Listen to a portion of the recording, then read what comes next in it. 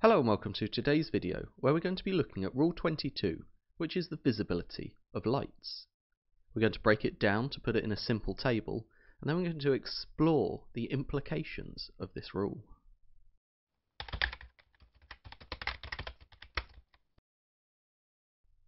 So Rule 22, visibility of lights.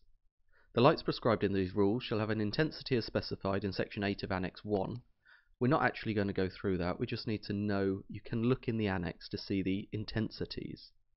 But what we need is for them to be visible at the following minimum ranges. Now again, we're not going to go through every one of these in detail, we're just going to look. You can see each section covers the masthead light, the side light, the stern light, the towing light, and a white, red, green or yellow all-round light. And these same lights will appear in all the paragraphs of the rule. Of course, each paragraph talks about a different length. With this bottom one, we're looking at vessels less than 12 metres.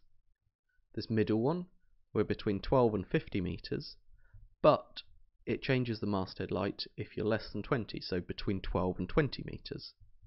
And then finally, vessels more than 50 metres is covered in this first paragraph. So instead of just memorising the text, let's move over and put it all in a table. Up the top of the table here, I've just got the lengths of the vessels. So we've broken it down into those different paragraphs. So length greater than 50, length between 50 and 12 metres is covered in these two boxes, with that separation there at 20 metres for the masthead light. And then the final column here is vessels less than 12 metres.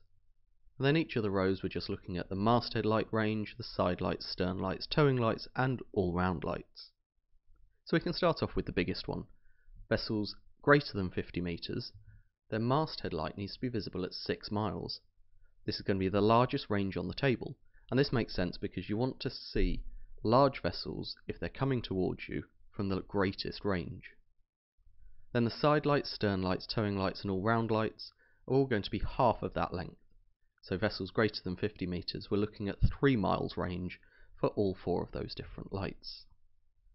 The next one, for the length less than 50 metres, of course the masthead light needs to be less than it was before, so we're looking at 5 miles. It's a mile less than the biggest vessels. But if that vessel is less than 20 metres, that drops again down to 3 miles. You can remember this because this is the same range as the side lights, stern lights, towing lights and all-round lights of those largest vessels. Now for vessels between 50 and 12 metres, all the other lights are going to be the same.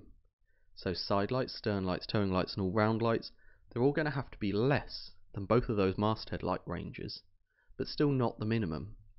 So of course they're going to be 2 miles. It's less than that 3 mile range, but there's still space below it for the smallest vessels.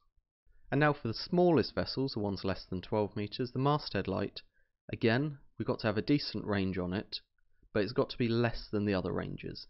So it's going to be 2 miles, which is the same as the side lights, stern lights, towing lights and all-round lights of the range above.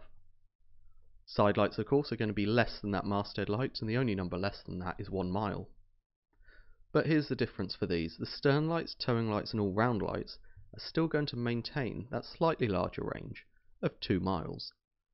The reason for this is if you're approaching the vessel from a different side, you still want to see it at a reasonable distance, because you're not going to be able to see that masthead light, which has got that range of 2 miles.